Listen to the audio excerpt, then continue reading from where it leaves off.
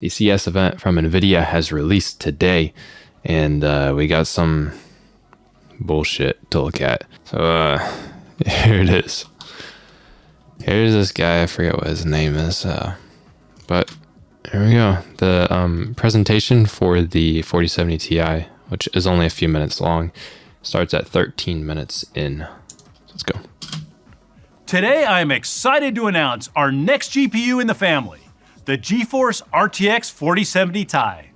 The RTX 4070 Ti delivers up to 3 times the performance of our... Okay, so this is the fear of everybody when they started to watch this presentation, is that they're just going to use the 4070 Ti and put DLSS 3 on there. It's like DLSS 3 just is fake result. You're basically just cheating to get extra performance numbers. Because look at this. Look at this chart here. It's F1 2022. That's about maybe 25% faster, about 50% faster, about the... What? 3 times faster? Okay, that is DLSS 3. And then go back to normal stuff.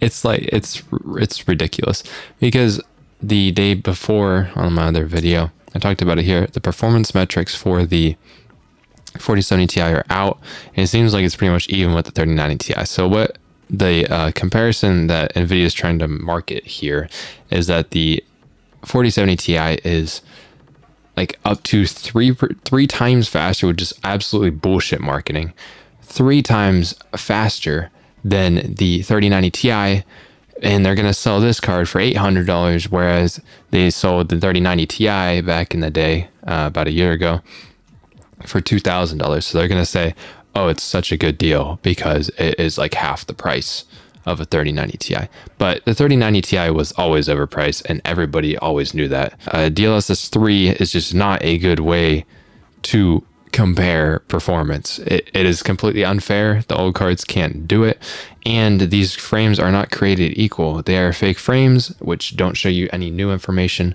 on your screen, and they also increase input latency. So 2 things that you don't usually want. Now, don't get me wrong, the DLSS 3 is nice, but it shouldn't be shown as the card's performance. So the 3090 Ti, it will max out your 1440p gaming monitor, delivering over 120 frames per second on modern games like A Plague Tale Requiem, Warhammer 40K Darktide, F1 2022, and Spider-Man Miles Morales. With the power of DLSS 3, the 4070 Ti delivers 1.8x he also says the 4070 Ti. This guy doesn't...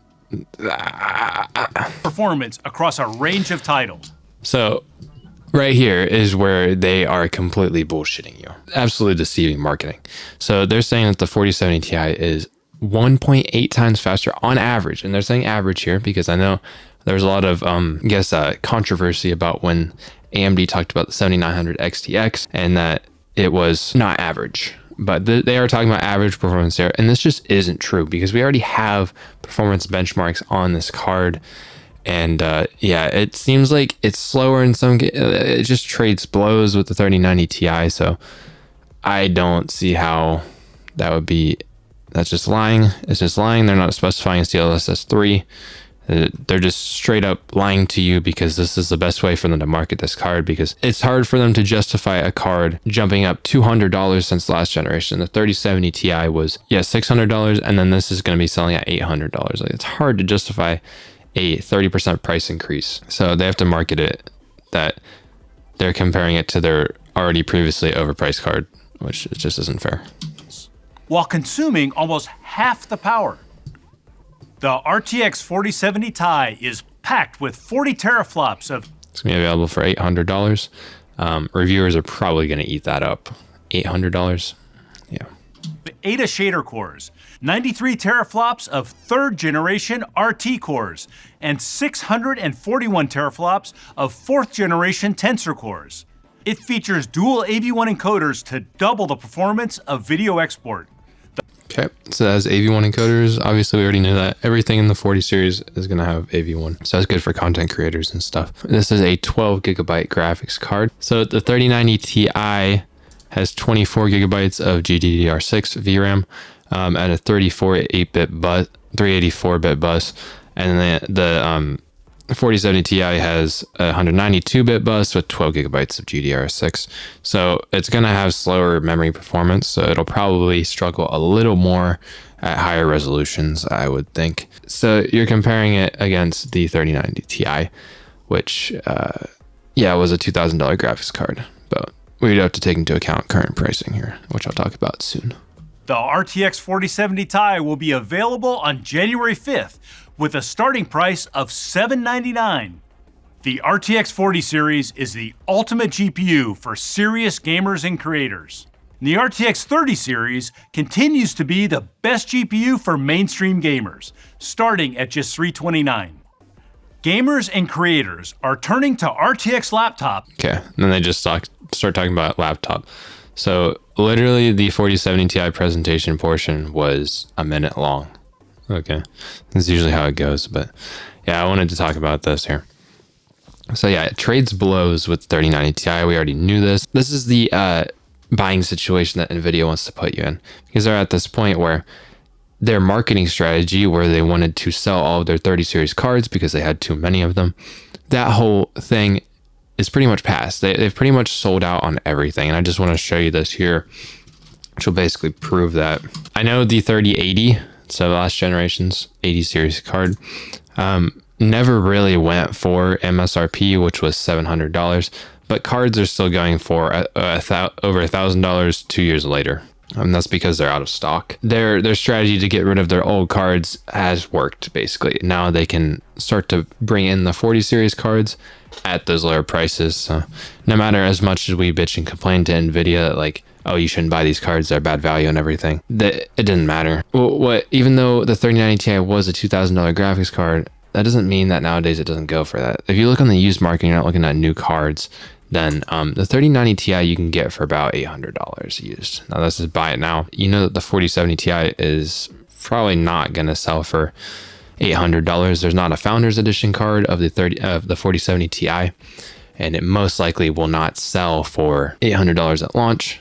Board partners will probably be a lot more expensive, I would think, especially considering that they're going from $800 to $1,200 with the 4080. And then you need to get board partner cards to fill that gap. This is 3090. Ooh, I might be wrong on that, actually. There doesn't look like there's that many 3090 Ti's out there, but there's some 3090s. You can get 3090s for $800-ish, which looks like it's about 10% slower than the 4070 Ti, at least in 3D Mark. The trade-off that you're making here is that the 3090 cards have 24 gigabytes of VRAM. The 4070 Ti has 12 gigabytes of VRAM. The 4070 Ti has DLSS 3, and the older cards do not. And the 4070 Ti has AV1 encoders, which is all cool features and everything. What makes this card really appealing? Now, I don't think I would buy a GPU for DLSS 3. I would maybe buy a GPU. If I was going to get a new GPU, I'd probably get a new one just for AV1 encoding because I record videos. I wanted to compare also to the used pricing on some other cards. So it seems like the 3080 Ti, which is about 3090 performance, it's really close to it, pretty much within a couple percent of a 3090. Seems to go for, it just has less VRAM. So this is actually going to be very similar performance to the 4070 Ti, which is just disappointing. Seems like you can get them for about $750 to $800 somewhere in there. At that point, I'd probably just go to a 3090. And then the 3080 10 gigabyte model. If you don't want these OEM cards, then you can go to the other cards, and it seems like you can get them for about $600 typically. Used. Now these are used prices, not everybody's going to buy used, obviously. The new Nvidia cards, the new 4070 Ti, it isn't really going to be that much better value than the other cards. Basically, they're just going up the product chain. It could have been a 3000 series card at this point because it just seems like it's a price upgrade to the 3080 based on the used market right now, $600 for it, for these used. Then yeah, you could pretty much justify just like that's just a tier up on the 3080. But it's funny that's named a 4070 Ti because typically a 4070 Ti wouldn't be that expensive. A 70 Ti model wouldn't be that expensive. No matter what, we're not going to really be able to change what Nvidia does here. We can basically just hope that somebody is able to step in and undercut Nvidia at these prices. Hopefully, because they're not making any improvements. Basically, they're stagnating. Like if you remember back in the day, about 5-6 years ago, before Ryzen really started doing well, that's what Intel was doing. Basically, Intel, like generation on generation, was barely any performance uplift between their CPUs, and it was really disappointing. But they were doing that tick-tock cycle or whatever, and it just didn't really make any improvements year on year because they're in a comfortable position.